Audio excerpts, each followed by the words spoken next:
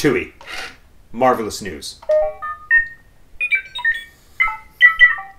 This marks your 13th Halloween, the completion of your training, which means... What do you mean you're only a year old? No, it's your 13th Halloween. It's the completion of your training, which means you get to wear the hat.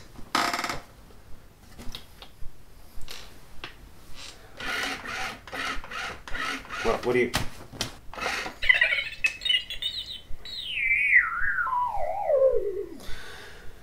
Welcome to Teacup For One.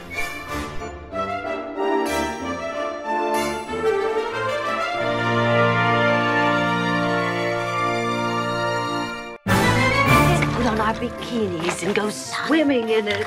My name is Matt and I have 2 degrees. Halloweentown. Am I right? You know it. You love it. As a kid, it's one of the most magical Halloween movies out there, and as an adult, you kind of realize it really isn't that great of a movie, which in some ways makes it an even better movie. Halloweentown has this unique, fun, low-budget charm, and over the past 20-some-odd years, it has grown quite the cult following. And why not? This movie is so much fun to watch, and a big part of that, for me at least, is that the actors are all so committed to everything they're doing. Like, right down to the smaller cameo roles, like the cat aerobics instructor, the hairdressing werewolf, the broom salesman, and then of course we have our main characters, led by Academy Award nominated actor Debbie Reynolds as Grandma Aggie, delivering such beautifully well-crafted lines as, "Let's all put on our bikinis and go swimming in it," or, Go! It's just an evil smell that freezes us! Seriously though, let's just talk about Debbie Reynolds for a second. Like, is it just me, or is she the biggest name to ever do a Disney Channel original movie? And of course, we're not counting the people whose careers were launched by the Disney Channel, because of course we have the likes of Zac Efron and Zendaya, etc, etc. But when Debbie Reynolds did Halloweentown, she was already Hollywood royalty. So what was she doing a DCOM? Let's do a quick recap. Aside from Halloweentown, obviously, Debbie Reynolds is probably best known for Singing in the Rain, which she starred in when she was just 18.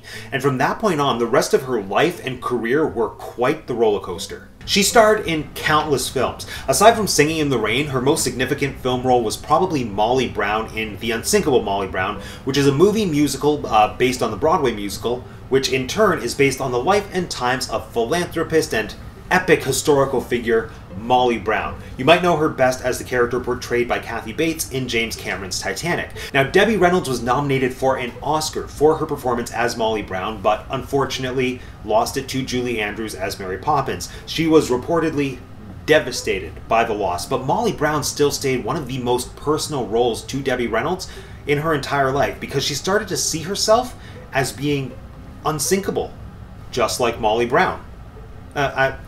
Debbie Reynolds explains it better. Let me read you a quote. "In life, I'm like Molly Brown.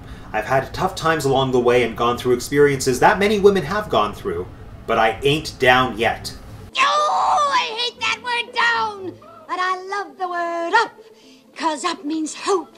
And that's just what I got, hope. It's true. Like I said, her life was quite the roller coaster. She was married 3 times, probably most famously to Eddie Fisher. They had 2 kids, Todd Fisher and Princess Leia, and then the marriage ended because Eddie Fisher had an affair with Elizabeth Taylor. I actually saw Carrie Fisher's one-woman show, Wishful Drinking, and she described it best by saying that her parents' relationship was like when Brad Pitt divorced Jennifer Aniston to be with Angelina Jolie. Unfortunately, her next 2 marriages weren't great either. The divorce from the second one put her in debt for nearly $3 million, and she ended up having to go on tour in the 1970s to help pay it off. And then her third husband was a real estate developer who ended up cheating on her and taking most of her money. And to top all of that off, when she was going through the 3rd divorce, she had to declare personal bankruptcy. When she was married to her real estate husband, the 2 of them bought a hotel and casino just off the Las Vegas Strip. She renamed it the Debbie Reynolds Hollywood Hotel and used a portion of it as a museum dedicated to showing off her collection of Hollywood memorabilia. Now, this is something very important to know, understand, and love about Debbie Reynolds. She had an extensive collection of costumes, props, relics, and just memorabilia from famous classic Hollywood films. And one of her huge goals in life was finding a museum and a permanent home for all of these items because she was so passionate about preservation. Her collection included things like Marilyn Monroe's dress from The 7-Year Itch, Charlton Heston's tunic from Ben-Hur, Audrey Hepburn's dress from My Fair Lady, the Maltese Falcon, Elizabeth Taylor's headdress in Cleopatra, and the ruby slippers. Like I said, she had a lifelong dream of finding a permanent home for this collection in the way of a museum, and she wasn't able to find any support to help her do it. And then the one time she came close to doing it herself through the Debbie Reynolds Hollywood Hotel, she hit a huge roadblock because the people who were operating the casino within the hotel decided that it wasn't profitable and they pulled out. And without a casino, she was just left with an unprofitable Las Vegas hotel. And that's when she had to file for bankruptcy and start selling off parts of her really beautiful collection. And now there's nothing to confirm this, but the timeline does line up. She filed for bankruptcy in 1997, and Halloweentown was released in 1998.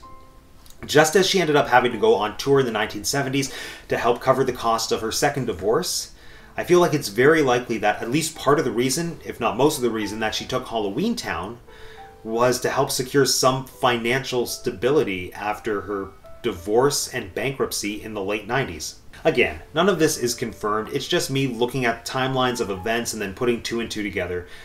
Regardless, towards the end of the 90s, when Halloweentown was being made, Debbie Reynolds was going through a very rough time in her life, emotionally, financially, everything.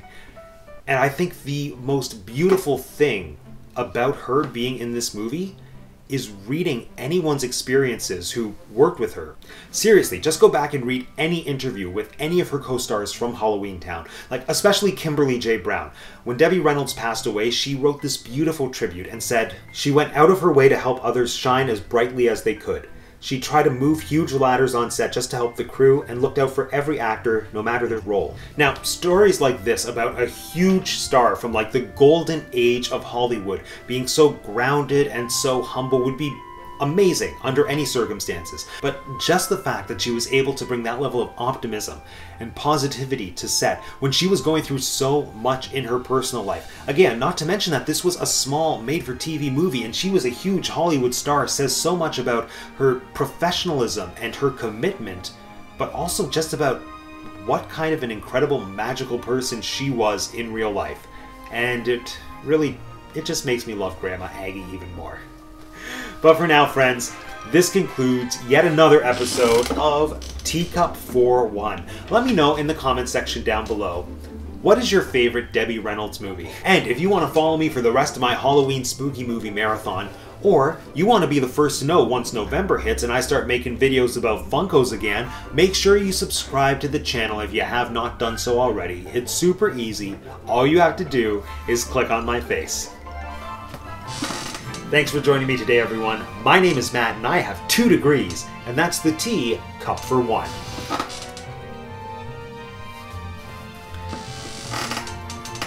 Go! It's just an evil spell that freezes us.